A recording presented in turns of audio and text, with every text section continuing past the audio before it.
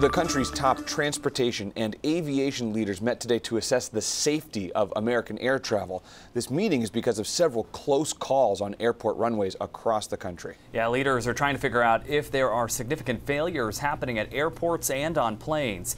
NBC's Alice Barr reports. Delta 1943, cancel takeoff clearance. A call to action today following an uptick in close calls involving commercial flights, bringing aviation leaders together for a rare safety summit.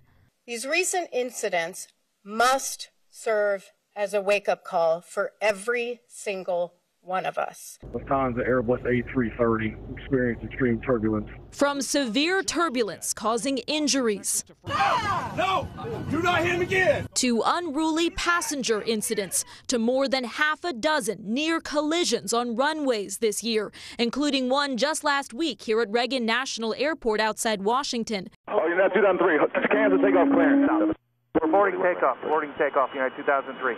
The safety issues rattling some air travelers. It's scary. There have been some really close calls, and the fact that they're all just happening in the last couple of weeks, couple of months, is concerning. And prompting a hard look.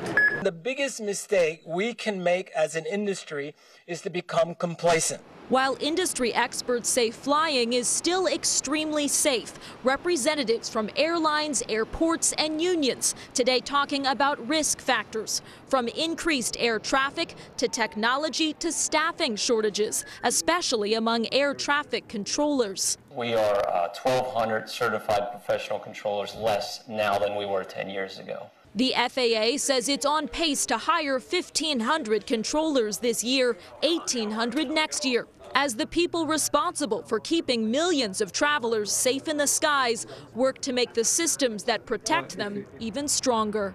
In Washington, Alice Barr, NBC News.